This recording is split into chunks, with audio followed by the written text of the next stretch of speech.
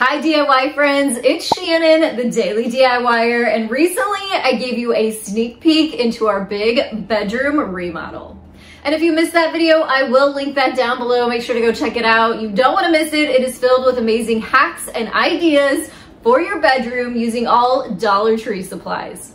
And if you follow me on Instagram, I've also taken you all along with me on this bedroom makeover, so you've seen some of it in real time, but nobody's seen the big finished picture until today. And I've said this before, I'm completely obsessed with before and afters, and this one is a pretty big one. You wanna hang tight through the entire video. I'm gonna show you the whole process, and then at the end, I'll show you that big before and after reveal. And I'm so excited to give you a tour of our space as well. So we're gonna get started with this bedroom makeover right now. It was several years ago now that we took the plunge and got really brave and decided to paint our bedroom walls this beautiful dark navy blue color. I will link the color down in the description box below. And we did love it. However, recently we went on a vacation to Galveston, Texas, and we stayed in this gorgeous A-frame coastal beach house. And this definitely had more of the vibe of me and my husband. We were looking to kind of lighten and brighten things up. We love the beach, and we decided we wanted to give our home also that coastal vibe. So we have slowly been renovating our 100-plus-year-old home and have learned a long time ago the best way to start any project is to start at the top and work your way down. Which brings me to our very first project in this makeover, painting the ceiling. So we did invest in some really good heavy-duty one-coat coverage ceiling paint. I will make sure to link all the products that we're using down in the description box below to make it easy for you to find. This was great paint, highly recommend it. It was also the very first time we'd ever used scaffolding on a project, and highly recommend that too. We have 9-foot ceilings in our home, so this just made it so much easier to move around the space as we were painting. And next we need to tackle these dark blue navy walls, and I know a lot of paint says that it comes with primer in it, and it does a pretty good job. Unless you are going from a dark color to a lighter color, which is what we're gonna do here. So I didn't want to mess around with it at all. We bought this multi-surface stain blocking sealer and primer, and this is pretty heavy duty stuff. You can use it on different surfaces, not just walls. And so what I did is basically just painted on like regular wall paint, used a really small brush, got into the corners and all the edges. And actually, yes, I do use paint brushes from Dollar Tree for this. They actually are really good quality, and especially I love the angled brushes. This is a 1.5-inch size. I usually pick up several of these at a time, keep them in my painting stash so that I can grab one out when I need them. They're such a good deal, and they're actually a really great quality and worth using. So once I got all of the edging done, just came in with a paint roller and rolled all of the primer onto those dark walls. This paint primer did such a good job of covering up that dark blue paint. It only needs one coat, but it does say to let it sit for a good 4 hours so it can dry before you come back in to do your wall color.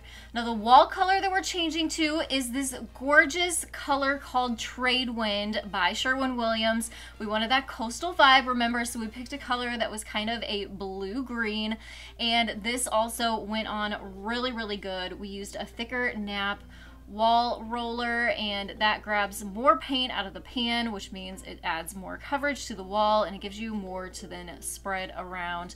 I did a fun reel of this big transformation over my Instagram. That was super fun, so you can see what a fun difference and what a pretty color this is. And then in this shot here, you can see over to the left our navy blue wall, and that is a nice contrast. You can see the before and after, but stay tuned because we have something very special planned for that navy blue wall. The other two things we needed to paint in this room were the trim and also our pocket doors. We came in with more of our ceiling paint because we had so much that left over, and it's a bright white color. You can see on the right is a coat of that bright white. The rest is the before, so there's definitely tones of white ones that have a more warm tone, ones that are more bright white. We were definitely wanting that bright white look. So this is the trim after I painted that as well. And then a little secret to your trim is to finish it off with some caulk. So this is Alix Fast Dry. This is our favorite caulk because it dries fast and you can paint over it once it's dry. My husband does this. He is so quick at it now. He puts it on, wipes it with his finger, smooths it into those cracks, and then this is what it looks like after. Nice, clean, and crisp. Another small detail but made a huge difference was changing out all of our outlets, the outlet boxes, and also all of the plates for the outlets and the light switches. Now we're going to turn our attention to this navy blue wall that's left, basically because we are going to shiplap this wall. I feel like not only is this such a modern look, but it also has that coastal vibe too. So we just went to the hardware store and found some shiplap that was pretty much pre-made. We did have to cut around some outlets in this room, which we did with a multi-tool. And then we were able to add some full strips in there, and obviously we have a couple windows, so we had to do a little bit of cutting and fitting for those. A couple tips to remember whenever you are shiplapping is definitely have a level handy so you can make sure you are level all the way across before you start nailing. We did use a brad nailer with 2-inch long brad nails to attach these to the wall. You can also add some construction adhesive behind them if you want. That's going to keep them from rattling, coming loose, and make them permanent. Shiplap has such a nice texture to it, but it's still so neutral, and what I love most about it is it really goes up pretty quickly and you get that quick transformation. Once we had all the shiplap on the wall, we came in with some 1.5-inch lattice trim. This is a plastic trim that we also used brad nails to attach to the wall, so we ran that all the way along the ceiling and the sides of the walls. I wanted to give you a good before and after of this wall. Of course, this is the before and then this is the after. Such a big change and difference. And this is after we have filled in all the nail holes and painted the trim and the shiplap. And at this point, our room was pretty much finished. We just get to do the fun part, and that is bring in all the accessories. One thing we did do this time around was actually put in a felt floor pad. We really wanted this room to feel luxurious, like an Airbnb, so we added that extra little element. And let me tell you, I will never put another rug down without a felt pad under it. It really adds that extra soft cushion underneath it and makes it feel a little bit more luxurious. You just trim it down to size so it fits underneath. Another upgrade, and I am blaming my parents for this, they have one of the electric lift beds that has the vibration in it. It has a light underneath it, and they talked us into this. We really didn't think this was something that we needed, but now that we've had it for a good month, I don't know how we ever lived without it. We found it on Amazon. I will link it down below. It is amazing. We also purchased a really great mattress, and I'll link this down below too. This video is not sponsored, but I do have a discount code, so check down below if you're looking for a new mattress. Another thing we did was we bought new sheets. That's just something that we like to do every year anyway, so we went ahead and bought some new sheets, one that had the more coastal-y vibe. Another big thing that we did was purchase new furniture. We haven't really had brand new good furniture ever, so why not do it in the midst of this big change? So we decided to swap out my husband's dresser with an armoire. We had the space on this wall. We needed more storage space as our room only has a small closet, and this seemed to be a great fix. So this was the before of this wall, and now here is a shot of the after with the new armoire that has so much more storage inside. We also found some affordable new pieces of furniture at Wayfair, our bed, our nightstands, and I also swapped out my dresser for this one. We decided to go from the black furniture to white to really lighten up the space. We also saved some money by, instead of purchasing a new light, we just bought new shades for our existing light, and then also purchased some new lamp shades in the same seagrass to really help pull the look together. And then it was all about paying attention to detail and adding all of those fun accessories.